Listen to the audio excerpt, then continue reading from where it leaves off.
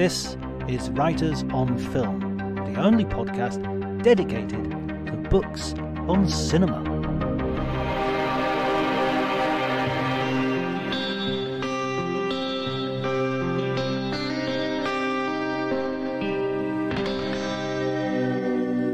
Hello and welcome to Writers on Film. My name is John Bleasdale, and today I am going to be talking to Tony Bill. Tony is one of those guests who has to come under the legendary subcategory, I think. He is an actor who has starred alongside Frank Sinatra, Steve McQueen and Pee Wee Herman, amongst many, many others. He's a producer who broke into the big time with his Paul Newman, Robert Redford con-man drama The Sting, and he's directed a bunch of films himself, including most recently Flyboys, and he's just had a career that's just gone on and absolutely amazing. You will hear many things in this podcast which will make you happy, because this guy's a real insider. He's worked at every level of the business, and this has qualified him to write a book called Movie Speak: How to Talk Like You Belong on a Film Set. It's a lexicon of all the phrases you might hear on a film set, with loads of surprises as well as some you might know. But it's a real education. It's a brilliant book to sort of dip into and impress your friends and colleagues, and especially if you go on the film set, obviously. If you enjoyed the episode, please remember to like, subscribe, and do all those things that you have to do.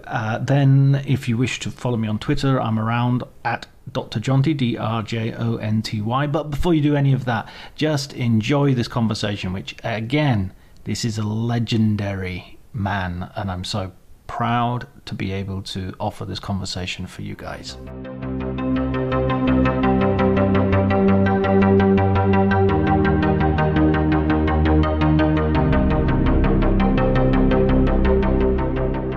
My wife, Helen Bartlett, who's a producer, and we were on the set of one of the movies that we did together a long time ago, actually. I think it was on the set of Five Corners. And right. We were talking, she was asking me what a certain term meant, and I told her, and I started thinking about it, and I thought, I wonder where you can find this information. And I discovered that no one had ever written it down, that it was an oral tradition, really. And then I thought, well, I'll start making a list of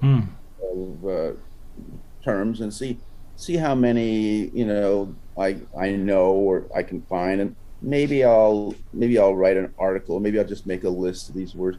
Anyway, and then I decided, well, maybe it'd be a book, and then I sent the proposal to a publisher, and they instantly said, we love it and let's do it. And then but they said, but we don't want just to have a lexicon. We want you to write about yourself and personal experiences and things like that. And I said, oh no, I don't want to do that. That's like, I'm not interested in talking about me. I'm interested in doing this research and finding out what these words come from. They said, no, really, we want you to kind of at least do a few chapters. So anyway, that's how the form of it came up. And as I say, I realized that no one had ever written down this language that we use on the movie set, and so there was nowhere to research it. I had no written record of most of these terms, so it took me years, because what I did was when I would direct or produce a movie, or even if I was around somebody who was in the film business, I would use that experience to quiz the crew, and if I heard them say something, or if I wondered what something meant or where it came from, then I would talk to people about it, and that's kind of in keeping with what it is, which is an oral history. And you've had so much experience as well. You're sort of quite uniquely positioned in that you've started off very early on as an actor, right? Yes, and as a matter of fact, now that you mention it, and I never thought about this, I don't think I wrote about this, but when I got into the movie business out of college, I was suddenly transported to another planet, another country, where people spoke a language I had never heard before. So on that very first movie, Come Blow Your Horn, I started being fascinated with this language and these habits. There are certain things, and because I was a newcomer, because I was the totally inexperienced kid on the movie set, the crew kind of took me under their wing, and they would say, now don't do this and do that, and here's how we do. So even then, I was taught a little bit more than I might have if I hadn't been so fresh. How old were you when you first started? I turned 21 or 22. What was it? I turned 22 during pre-production. Yeah, just out of college, and you're in this major sort of Hollywood situation, and they're a major film. And you're surrounded by all these sort of protocols and etiquette and this language that you don't understand. Exactly right. And of course, everybody was much older and more experienced than I too. So I was in a group of what would normally be old timers, although they were probably all in their 30s or 40s. They seem old. They seem old to a 22-year-old. Yeah. Exactly. And so they take you under their wing, and you have. Did you find that like other actors also had this code, had these words down, or were some of them just sort of drifting through without necessarily being interested in that side of it? No, most actors have a limited kind of lexicon. They have a kind of a limited vocabulary, because you don't need to know a lot of the lingo that the crew uses, when, so to speak, behind your back. They talk to themselves with this language. They don't really need to talk to the actors about it. So the actors tend not to hear a lot of it.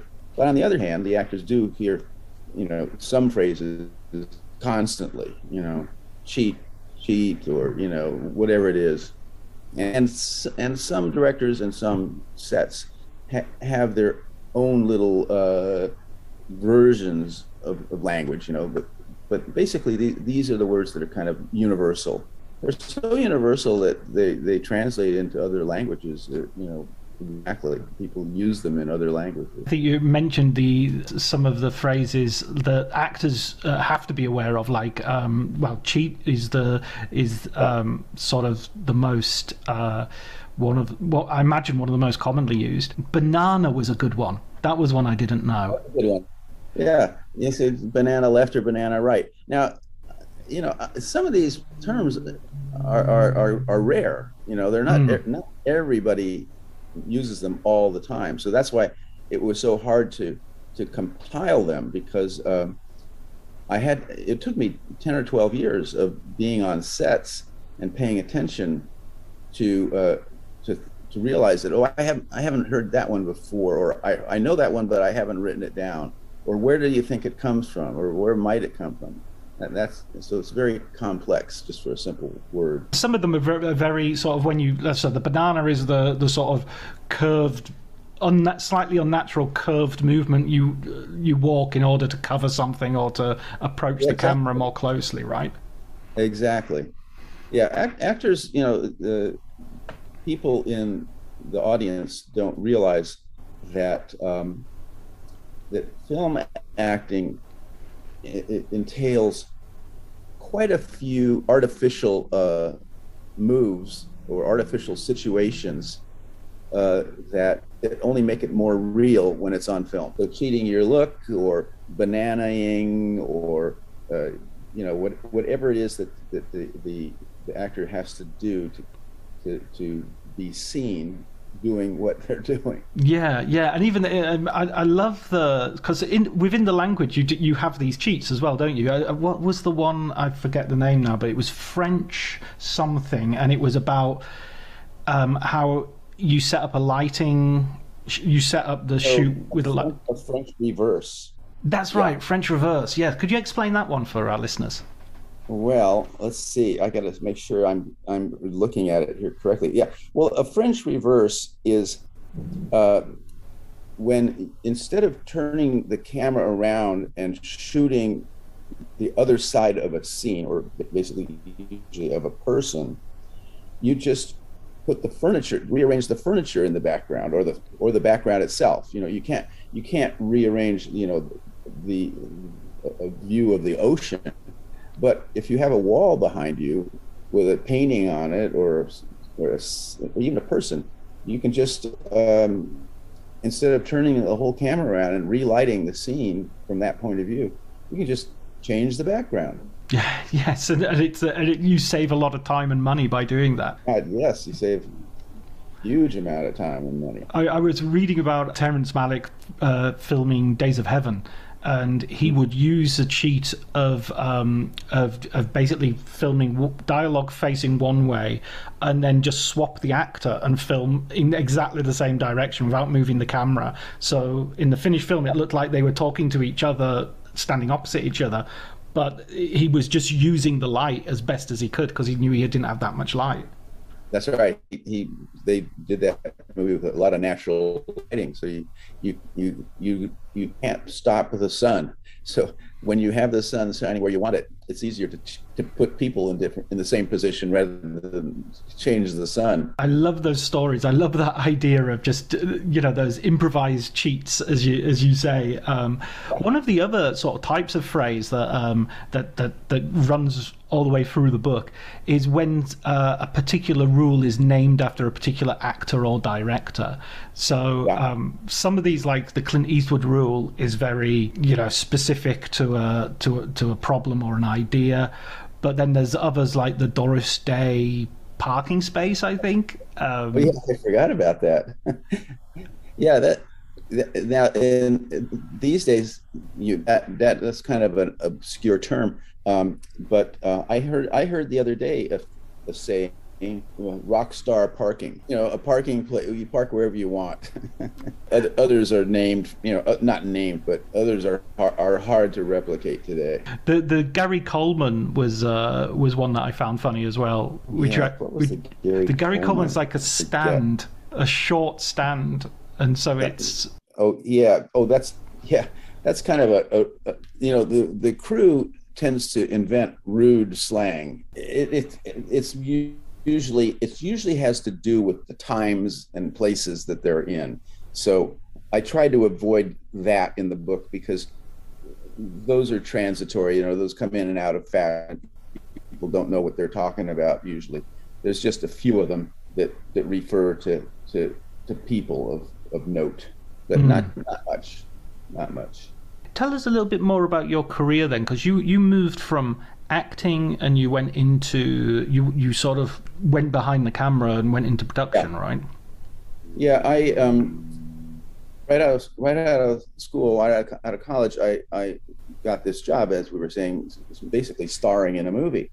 So I was thrust into the center of the culture as well as the work itself, and it was a very interesting experience. It was not exactly the fulfillment of a life's dream for me because I hadn't always dreamed of being in the movies. I actually wasn't even a movie fan particularly.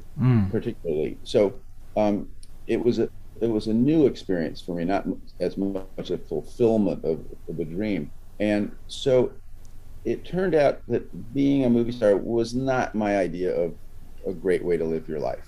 And so I started on that set with Bud Yorkin and Norman Lear, who were the producer and director. I started talking about things that interested me, not the movies as much as other things that were about the movies.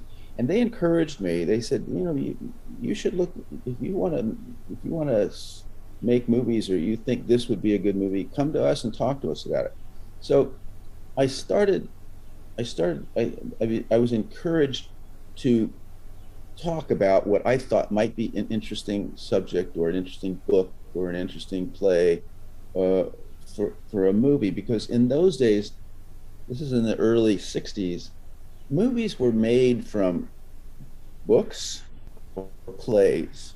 They weren't generally made from original screenplays. There were some original screenplays, but nothing like what we see now. So I, on the other hand, not knowing any better, wondered why hasn't anybody made a movie about this subject or that subject? Why hasn't anybody made a movie from this obscure book, not a bestseller? so on and so forth. And as I mentioned this to my friends or my contemporaries, who at the time were the Steven Spielbergs and Francis Coppolas and Terry Malick's, my friends, people my age who were not established in the movie business at all, I saw them agree with me. Yeah, that would make a good movie. Or yeah, that's a great subject, right? And so they started enthusing about them. And so I thought, well, maybe I know more than I think I do, or maybe I'm, not know more. Maybe I'm more attuned to this strange business than I thought I was. And maybe my ideas aren't so dumb as they might be, or not so outside the norm. And so I thought, I'm gonna try to make a movie. I'm gonna try to indulge my tastes. So the first one I think that I undertook was I wanted to make a film about the world of big rig truck driving, the guys who drive their trucks across the country. And there's a whole subculture of language. Again, when we're talking about words, there's a whole subculture of language and habits and rules and regulations, and especially music. There's a whole world of country and Western music about truck driving. And I had met a young man who's my age, we were both in our 20s, who I liked a lot, and we shared our tastes, we shared common interests. And so I thought he'd be a great guy to write this. And his name was Terry Malick. Right. And so I went to another friend of mine who knew me and my tastes, who was a sailing friend of mine. And he had become head of the brothers. And so I said, I'd like to hire this unknown writer to write a script about a subject that nobody's ever tackled before, which is big rig truck driving. What do you think? And here's what I want to do, and so on. And so he agreed with me. His name was John Calley, and he thought it was a good idea. And that's how my first movie got made as a producer. It was a disaster. I made the two biggest mistakes a producer can make, which is I hired the wrong director and I didn't fire him. I stuck by him. I stuck to the code of the movie business at the time, which is, a producer supports his director through thick and thin. At any rate, that was how I got my first movie made, and then that led to other equally kind of original screenplays. I haven't made movies out of books or plays, only out of original, and actually usually first-time writers. And so with that, did you regret not directing that film yourself? No, I regret not getting Terry to direct it, but he was a first-timer too. So I hired a first-time director, and I couldn't figure out how to replace him with another first-time director. So you started with Deadhead Miles, which, as you say, was a success. It didn't even get a release, right? As Paramount just sort of buried it. Not much of one. Yeah. Right. It was an offbeat movie. It was a very offbeat movie. First of all, Terry's a very offbeat writer, so it needs special care. And secondly, the director did a terrible job, and so it didn't live up to its potential as a script. But it was the first, and I managed to survive it. Right. And so that was a stepping stone to your next. I mean, that was you sort of could continue in the business. Yeah, and it took me a long time to want to really feel like I was qualified to direct a movie too. I wasn't instantly, like many people of my generation were. I didn't feel confident enough. I didn't feel privileged enough. I didn't feel responsible enough, I guess, to say, give me millions of dollars to spend as I see fit, which is really what you're asking. When you ask to direct a movie, that's what you're asking. I mean, that's my attitude. Now, another person's attitude is, I wrote this script, I'd be the best director for it. Or, I love this subject, I'm the best director. Or, this is the story of my life, I should be directing it. I don't feel that way. I feel like you're asking somebody to give you millions of dollars, and you're the one responsible for how you spend it, no matter what kind of controls they may have. You're the one that says, hey, one more take, or that's good enough, or like, let's shoot this in the dark. Whatever it is, all these decisions are spending other people's money the way you feel like spending it. There's a lot of responsibility, but at the same time, you've sort of you were acting in films for a good period of time, so you must have had experience as well observing directors and seeing what they did. I asked myself if I learned anything. Mm.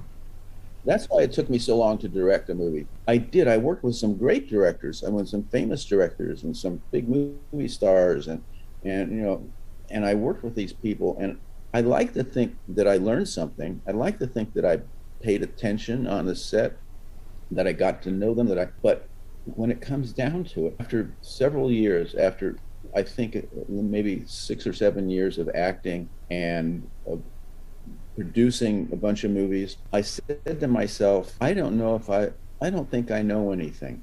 I just, I don't feel like I know anything. And coming from a largely intense academic background, I said to myself, there's only one way to know if you've learned anything, and that's to take a test, right? That's what you do when you're in school. To find out if you've learned the curriculum, you take a test. So the test is directing a movie. So I thought, I'm gonna give myself the ultimate test if I should stay in the movie business, because I really don't feel like I belong here. I'm really not cut out to be famous. I'm not cut out to be, an actor. Being a producer is kind of waiting for somebody else to tell you they're going to make your movie. It's having the responsibility without the pleasure. I don't know. So I thought, I'm going to give myself the test and direct a movie. And if I do a good job, I'm going to stay in the movie business. If I can't do a good job, then that's a sign that I haven't learned anything. And I'm not so sure I shouldn't change businesses while I can and become an architect, for example, with something which interested me, or become something that I feel passionate about, because I just don't think I know anything. And that's how I directed my first movie. Was actually a short film, and it turned out quite well. And that was my main encouragement. And then My Bodyguard turned out very well too. So I thought, well, I guess I found something that I can do, and I can claim to know what I'm doing, even though even there you don't feel like you know what you're doing. It sounds like you're suffering from the Dunning-Kruger effect, but the opposite way around, where coming from an academic background as well, you have more awareness of what you don't know than the average person. Exactly. And so I to answer your question in a short way, I don't know what I learned from working with Francis Coppola or Sidney Pollack or Sir Carol Reed or all these people that I should have learned something from. I don't know what I learned. What about fellow actors in that environment? Did you, because you said earlier you sort of didn't feel, in that environment you didn't feel necessarily this was where you wanted to be. Did you get on with them, or because you were acting with like Rock Hudson, Frank Sinatra, Steve McQueen, a whole bunch of the top stars of the time. Yeah, I got along with them very well. They were all very nice to me, very kind and very generous, and I think patient with me, because I don't think I'm a very good actor. I wouldn't ever cast myself in something. So here these people had to put up with this young guy who's like minimally talented at best. So yes, they were all lovely to me. I don't think I ever had a confrontation or a argument or a put down from any of these people, and in fact I did get along with them very well. McQueen and I became really good friends. We shared passions for cars and airplanes, right? And so we had a real bond there, even though we were from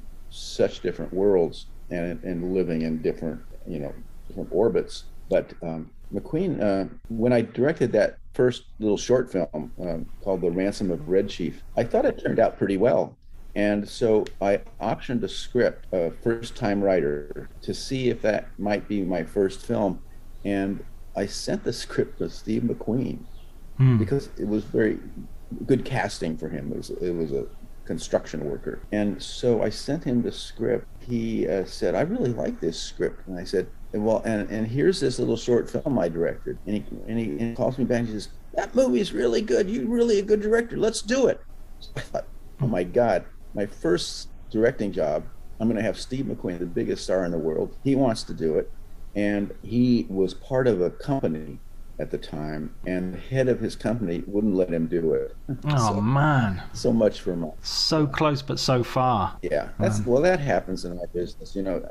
If I were ever to research and write another book, one of the things I would like to do is a book about first, what would this, how would I, original casting. Who originally wanted to do this movie but couldn't do it? Who did they want but wasn't available? Who did they want who turned them down? And how did it come to be that, you name it, Robert Redford, Paul Newman, Steve McQueen wasn't in their movie, but instead they got somebody who was even better, that you can't even imagine that movie could have been made with the person they really wanted at first. And almost every movie, I dare say, has gone through an actor or two or three that they couldn't get. Their first choice didn't work out, and they're so lucky they didn't get their first choice. Yeah, they're just sort of the Ronald Reagan in Casablanca or Frank Sinatra in Dirty Harry. Yeah, there's a long list of almost casts, and it's interesting how I tell my students often when they're talking about casting, one of the movies of my youth that as an actor that I was up for and I was aware of was Midnight Cowboy. Oh, right. So Midnight Cowboy, John Schlesinger, I met him for that movie. And every young actor in town met John Schlesinger to be in that movie. So John Schlesinger ended up wanting an actor named Michael Sarrazin, who was a contemporary of mine and a very good actor. And Michael Sarrazin was under contract to Universal. And so in those days, actors were sometimes under contract to a studio. And if you wanted an actor who was under contract to that studio, you had to make a deal with the studio to get the actor and pay the actor. And, they negotiated the deal. And you paid the studio because they were already paying the actor on a weekly or monthly basis. So Universal wouldn't let Michael Sarrazin or ask too much money for Michael Sarrazin. And so John Schlesinger said, okay, well, the hell with it. I'm going to go with an unknown. I'm going to go with this kid, John Voight. That's how kind of nebulous and how kind of fragile casting is. If they had gotten their first choice, if they had gotten Michael Sarrazin, we wouldn't be talking about that movie. Not that Michael Sarrazin wasn't a good actor, but he was nothing like John Voight was. And conversely, who knows what his career would have been like if he hadn't gotten the role in Midnight Cowboy. So it's a very fragile world we live in and deal in especially in casting. And some people get lucky, like I did, and get cast instantly. Some people spend in effect a lifetime waiting for that role. Like another example is Harry Dean Stanton. I don't know if you know who he was. Yeah, Harry Dean Stanton, right? I mean, one of our great movie actors. Absolutely. But not a leading man, a quirky guy. Every actor in Los Angeles knew who Harry Dean was before the world knew. He was everybody's like, oh man, he's such a good actor. I hope he gets it. And he finally starred in a movie a couple of months before his death. His last movie, I think it was called Lucky. It was, yeah. Right? It's a wonderful movie. He's great in it, of course. But that's how long Harry Dean waited to get that role. To have a proper lead role in a film. Yeah. That's amazing. That's amazing. He's such a... There's a new documentary I just watched with him in it, and it's just about his life. And to hear him singing as well, he's got a beautiful voice, and he sings these Spanish language, sort of Mexican songs that are, Yeah. He's got a real passion for. You know more about movies than any 10 people I know. Well, I interviewed the director of that film. I'm trying to remember what his name is. He was in Zodiac. He played one of the suspects in Zodiac. I'm just going to Google it. John Carroll Lynch. I hadn't even Googled it. It just came back. Just typing made it. He's called John Carroll Lynch. Did a great job. And I've got a feeling it might have even been his first film as a director. because he's, as I say, he's principally an actor. That reminds me a little bit as well of watching Once Upon a Time in Hollywood, and the fact that it's set in that era, but you've got that DiCaprio character basically one or two steps down from Steve McQueen, and he could have got the Great Escape. Yeah. That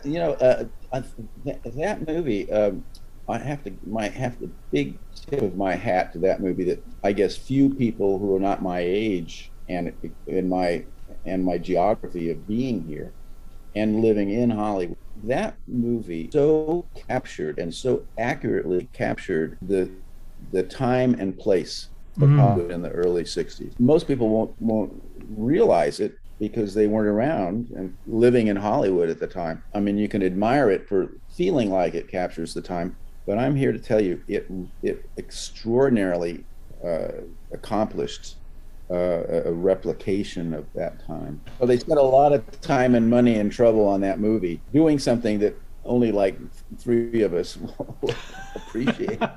Did you find the behind the scenes stuff accurate as well? Yeah, I did. If I remember correctly. I saw that movie in two parts because my daughter was in the hospital that night, and I was waiting to find out if an operation worked, and I couldn't do anything. I was stuck. So I went to the movie and I waited for the phone call, and the phone call came halfway through the movie. So I only watched the movie halfway through, and then I left, and then I came back and watched the other half. You had your big break as a producer with The Sting, is that right? Well, that was the big success. After the failure of Deadhead Miles, I met a writer who had written a script called Steelyard Blues. I thought it was really talented, but really difficult to get made, and really not an obvious commercial subject. And so I set about to option Steelyard Blues and commission a movie which would end up being called The Sting. It didn't have a title because I met with him. His name is David Ward. I said, David, I love this script, Steelyard Blues, but I don't know if I can possibly tackle it. But what do you want to do next? And he gave me like a 2-minute little pitch about, I want to do this movie about con men in the 20s or 30s, and it's about a young guy who whose best friend gets killed by a con man, and he decides to con the guy out of every dollar he's got. That was it. So that's how The Sting was born, and the script is a really good script, and so the script of Steelyard Blues is, we got it made. Actually, I didn't think we would, but we got it made. So it's Donald Sutherland, right? That's right. Yeah. Yeah, I remember that film. I saw it a few years ago, but it's quite. I mean, again, a little bit like Deadhead Miles. It's got a sort of quirky kind of anti-establishment. Jane Fonda and Donald Sutherland and Peter Boyle. It's a little bit goofy, right? And so very delicate subject matter. Yeah. I mean, it's sort of it's funny watching that those sort of late 60s, early 70s films now, because they're so sort of plugged into their time. Yeah.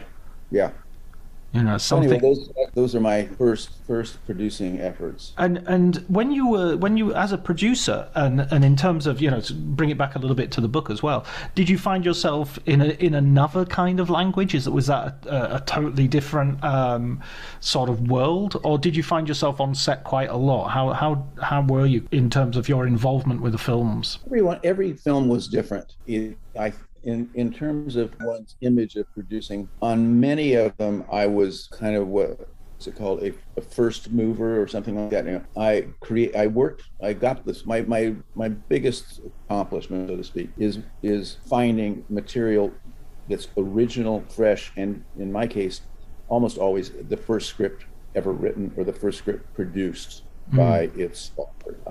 I'm very attracted to first timers. During the actual making of the movie, every movie was different. On Taxi Driver, which is a film that my partners and I optioned, my partner Michael Phillips was there all the time, and I wasn't. I didn't even take a producing credit on that movie. I said, I'm not comfortable with being a producer. So it's just a Bill Phillips, my last name production. And Right. their last name on each movie. I think the movie that I had the most hands-on daily, be there, argue with the director, be a real presence, was Hearts of the West, which was first time script, second time director, and as it turns out, without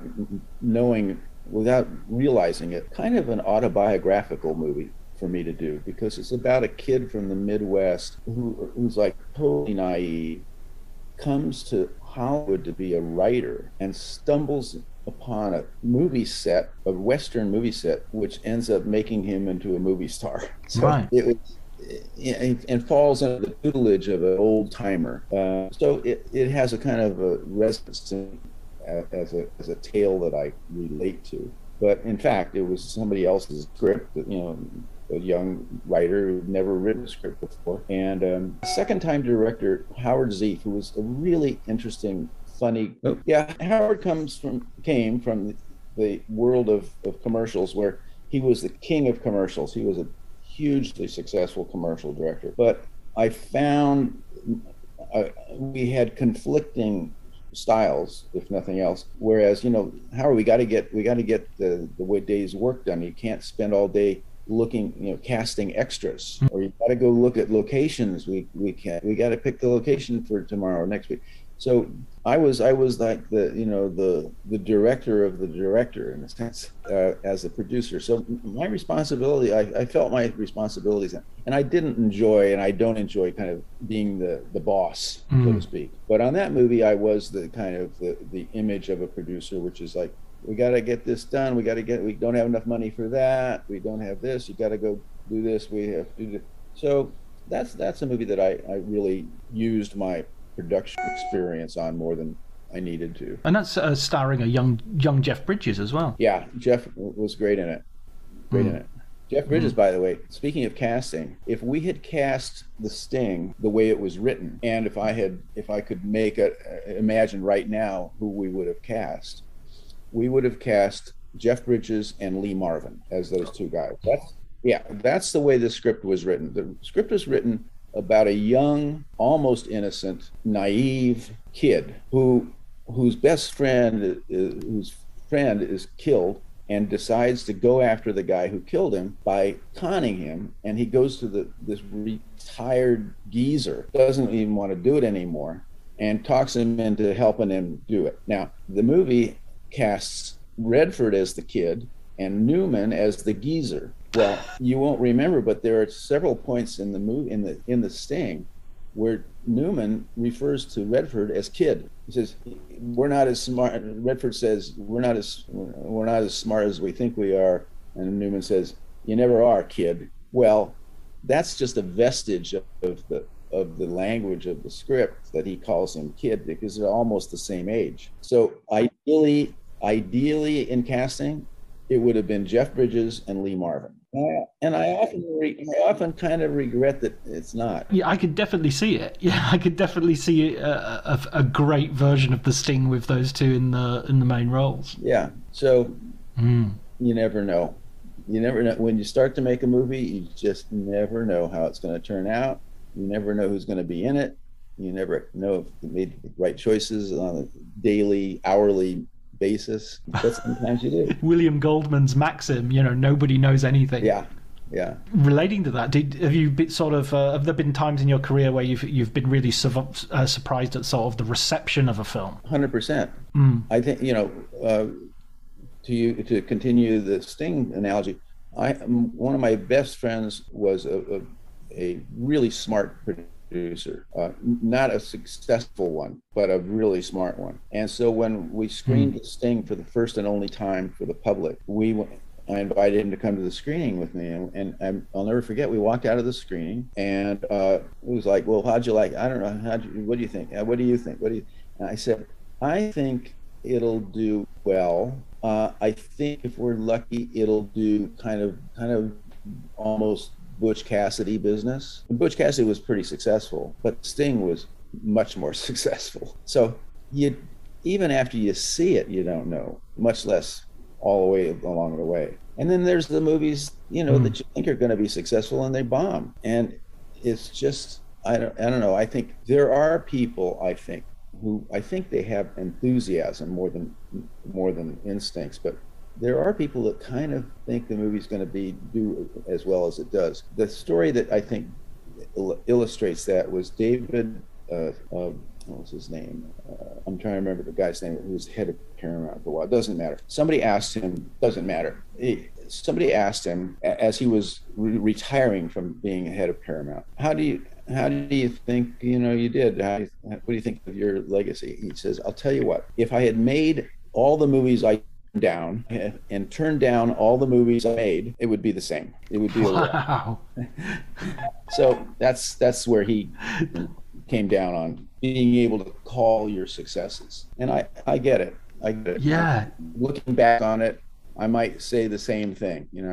If I made some of the movies that I read and passed on, or if I had passed on some of the ones that I made, I think I'd be about the same. It gets to that point where, I mean, there are those books by, Thinking Fast and Thinking Slow, that idea of lots of experts basically don't do as well as a 50-50, just random choice. They don't perform as well as that, even to the point of things like, heart surgeons and, should we operate, shouldn't we? And the expert consultants don't their results are exactly the same as random.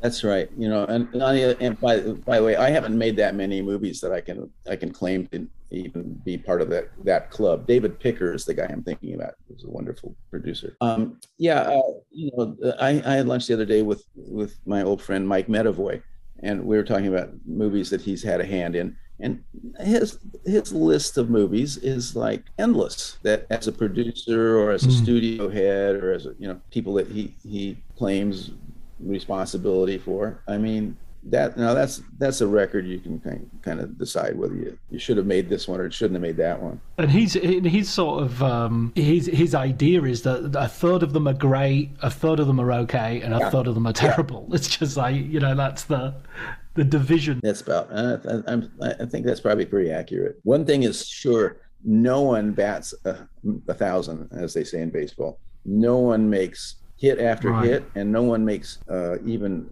success after success, or even really a really good movie all the time. Spielberg's got some movies that barely saw the light of day. Yeah, I mean, Spielberg definitely sort of has a great batting average, to continue the metaphor, but at the same time, you do think, well, after a certain point, you've got all the advantages as well, so you should have made a better movie than the BFG or But you had everything available to you. Come on, man, do better.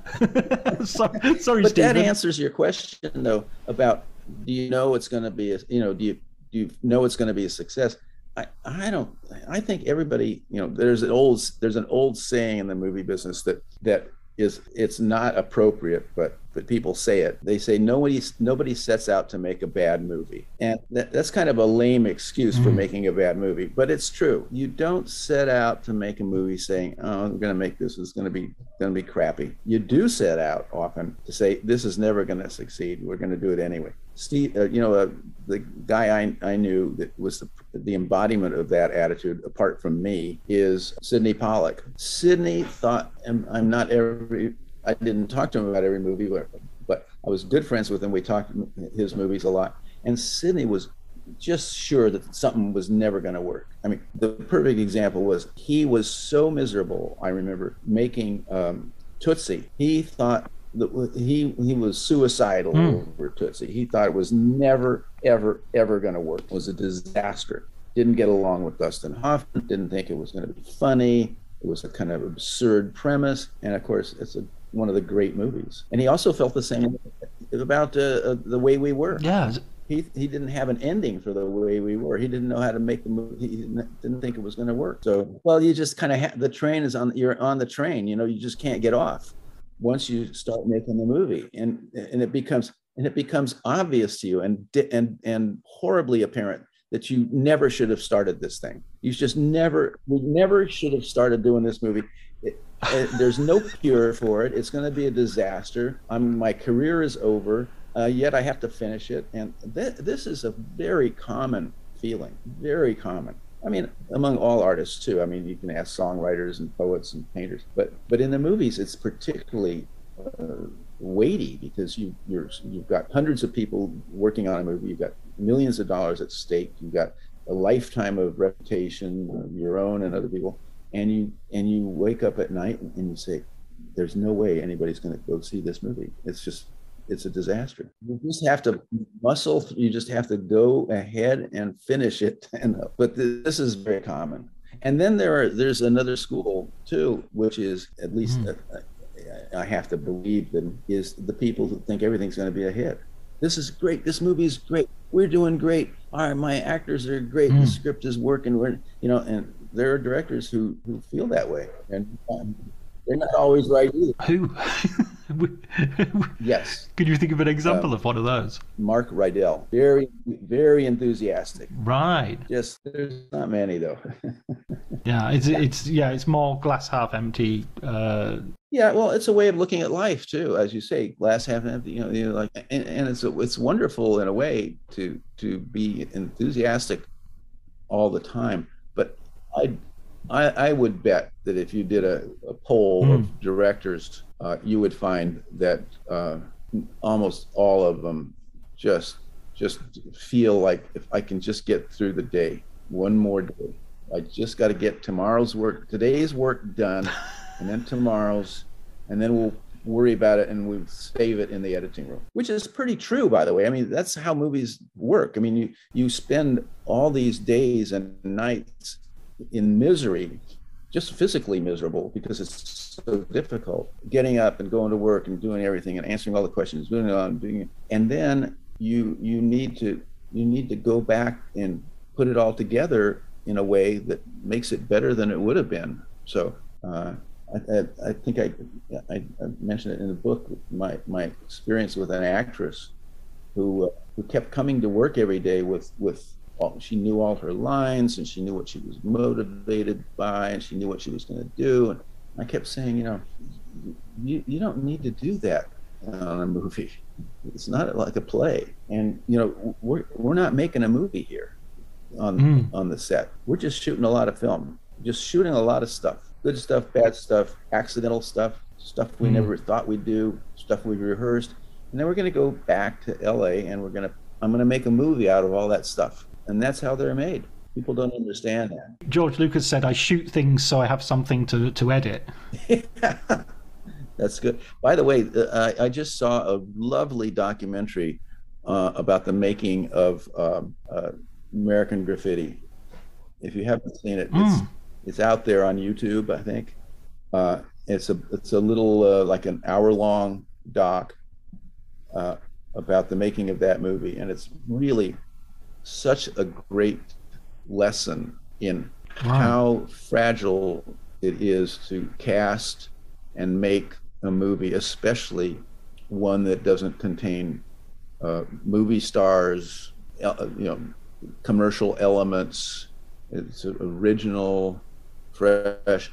It's a real at how long it took to get that movie made, how many times it was canned. It's a lovely little documentary. You'll love it. It's great. And you were producing throughout the 70s, and you started directing in the 80s, but you were still appearing in films, still acting in roles all the way through, right? You were in Shampoo with the Hal Ashby film, and that was a total accident. I have no idea why anybody would cast me in something. It would pop up every few years. Somebody would want me to do something, or I would do something. It was just, I don't know why in the world they ever thought of me for something. In terms of Shampoo, that was less of an accident in a way. They had started shooting, I believe they're ready to shoot or started shooting that movie. They needed to replace the actor that they had originally cast, and I see. Warren Beatty knew me enough to kind of know me, we had met. The role was of a TV producer, and for whatever reason, somebody said, well, how about Tony? Maybe he's can act in this thing, and he is a producer, and he kind of looks like the guy should. All of these this confluence of accidents happened all at once, and so and I was available because I had just finished shooting Hearts of the West, and so I got invited to the party, and it was great. That's such a great film. That's a really again a real film of its time, but one that I guess it is. I got to look at it again. It's weird because it's one of those films where you think Warren Beatty is the star. It's Warren Beatty and Judy Christie, but I end up having real sympathy for Judy Christie's husband. Oh, yeah. Oh, no, I'm not sure if they're husband or her older establishment sort of guy. Jack Warden. Jack Warden is the funniest person. When you're making a movie, one of the fun things about acting in a movie is that a lot of the time you're not doing anything. You're sitting around. So sitting around with Jack Warden was the funniest experience I've ever had, being on the set with him. Oh, yeah, exactly. Stories and just a funny guy. I always think that about some actors. Whenever there's an actor who seems to be getting a lot of work and appears to be in everything, I always think to myself, I bet they give good lunch. Yep. I bet they're good to be around. So it's like, yeah, let's get him on board again. And if we're going to spend 20 weeks in Mexico, we might as well do it with so and so. You're so right. There's nothing better than to be amused. There's another book, by the way. When you're sitting around on a set, not just with actors, with the grip, with the camera, you hear stories because they've all worked on other movies. They've all worked with other people. They've all had adventures. And a book called something like Tales from the Crew, right, would be so amusing. It's so much fun because they're talking about stuff that they're privileged to talk about. They're stories that you never hear in public about the actors they've worked with or the directors or just the day that they had to get through and do something. They're just the best stories. That would be amazing. I've got a horrible feeling everybody will be, lawyered up and NDAs will have to be signed and all the rest of it. So you won't get them like you used to once upon a time. But wow, that would be great. I remember talking to someone and they told me about an actor and they started telling me nicknames of people that the crew had for certain actors. And I can't repeat any of that because it would definitely be libelous. I know. I don't think you could do it justice, but it would really be fun to write that book. And then and another film in your because it's just like that filmography is so fun. Yeah, I mean, you have Pee-wee's Big Adventure, which I thought, wow, I love that movie. There's another accident of casting. Why? How did they want me to do that? Well, what happened was my friend Bob Shapiro was producing it. When he first read the script, he sent me the script and asked me what I thought of it and if I would be interested in directing it. And I said, this is not for me. This is a wild script. But when it came back, I ended up getting it made. They did the same thing. Who were going to get to play the head of the studio? Oh, well, Tony can act like a studio head. Let's get him. So that was another completely accidental casting call that just happened. And it must be great because it gives you the opportunity to work with so many great people as well, and it's like I don't know, it's like an old pro keeping his hand in. Well, that's kind of true, but I'll tell you something else about it that interested me for another kind of equally quixotic reason. Somebody thought of me for a movie for television, which is a film about a guy, a nice guy who turns out to be a murderer, right? And so that was the role. So that was good casting for me. And they were doing it, and for whatever reason, they thought of me, and I said, great. And so when I went to do it, I thought, I'm always telling young actors, when I work with non-actors or first-time actors, I have a kind of mantra, which is, don't let me catch you acting. So right. And then you can talk to non-actors that way. We can't talk to a real actor that way. So I thought, I'm going to take my own advice on this movie. I'm going to show up, and I am not going to do anything. I am not going to act.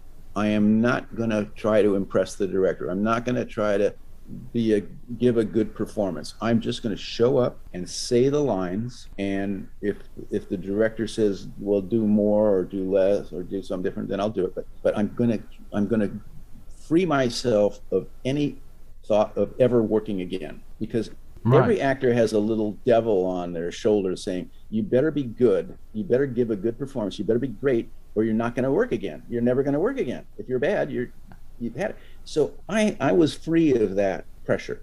I didn't care if I ever worked again as an actor, and so I'm just going to show up, say my lines, and go home. And if anything else the director will ask me to do, I'll do it. And that's what I did, and I was really good. I thought to myself, you never like yourself. No actor likes to watch themselves, and you always hate them. And so, but I looked at it and I thought, wow, I took my own advice, and I was pretty good.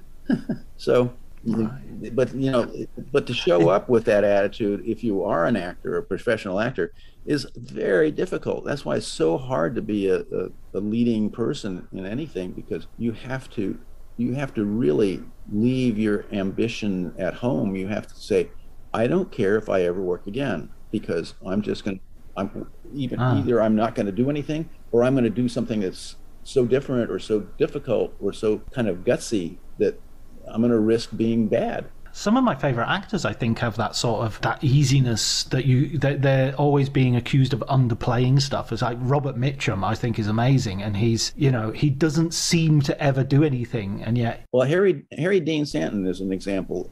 My friend Ulu Grossbart is a great director. Once we were talking about Harry Dean because he was in a movie of Ulu's called what was it called, with Dustin Hoffman, Straight Time. And that's an amazing movie. That's one of Dustin Hoffman's best films. Great movie. Well, I'll tell you a second. Amazing film. That was an accident in a sense. So, but Ulu said about Harry Dean Stanton, he said he's incapable of being bad.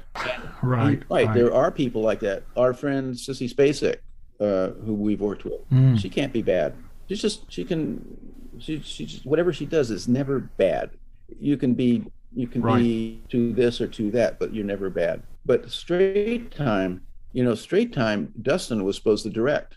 So he kind of foundered. He kind of they started producing and started making the movie, and he just wasn't up for it. And so he called Ulu to take over. And Ulu took that movie over from Dustin because he was like Dustin's best friend. That's one of my favorite Dustin Hoffman films. I don't think it has the reputation it deserves. It's just utterly brilliant. Harry Dean Stanton's wonderful in it. Gary Busey's in it, I think. You are a walking, talking encyclopedia. I can't believe it. I think you're right.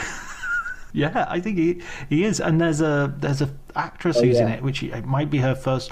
Teresa Russell is in it as well. So it's a really good movie, but how did it get made, and how did it end up with Ulu direct? I mean, it's a total accident that Ulu Grossbart is directing that movie. And it wouldn't have happened if he hadn't been best friends with Dustin Hoffman, and if Dustin Hoffman hadn't failed's not the right word, but hadn't stopped directing it. It's an accident. It's a total accident when a movie turns out well. Not just one accident, but a whole a repertoire of daily accidents. Something happens and you can't shoot that location, so you shoot in a different one. Something happens and the actor got sick that day, so you had to. It's day in and day out. It's a series of accidents. And matter of fact, my favorite definition of directing was at least attributed to Orson Welles. The director is the person who presides over the accidents. That's the best definition of directing. That's brilliant. That's in the book. I recognize you quoted that in the book. A title for your next book has got to be A Repertoire of Daily Accidents. Thanks so much for talking to me, Tony. I've got one more last question, and then I'll let you go. Is there a book about movies, a film book, that you would like to recommend to our listeners? You can recommend any, or you can recommend more than one if you prefer. But is there a book that you've read about the film world that you think, this is one of the books that people should read? It's on my shelf. Can I take a second to go get it? Because I want to quote it accurately. Yeah, sure. Okay. This, I think, is one of the best books about the movie business and making movies and so on and so forth. It's called Pictures at a Revolution. Pictures at a Revolution by Mark Harris, who is a great writer. And it is relative to its relevant to its period. It's about 5 movies that were made in 1968 and how they got made and you know, so on and so forth. And it just captures the period of time and the kind of zeitgeist of making movies. Now, it's not really about the daily making of movies, but I think it's the most terrific book I've read about the movie biz and movies. The 5 movies that were made, all in 1968, were Bonnie and Clyde, Dr. Dolittle, The Graduate, Guess Who's Coming to Dinner, and In the Heat of the Night. And they all represent a different style of movie and a different era of movies. That Mark Harris's claim, you know, his premise here, is that year marked a turning point in the making of movies. The old Hollywood movie represented by Dr. Dolittle or Guess Who's Coming to Dinner, and the new Hollywood being Bonnie and Clyde and The Graduate, and somewhere in between, In the Heat of the Night. So I really love this book. So that's my reading recommendation. Wow, that's great. That's a fantastic book. Thank you so much, Tony. And thanks so much for joining us. I hope you write that next book so we can talk some more. Well, I'll have to live a whole other lifetime to get the material down. To write a book about Tales from the Crew, I got to start all over again.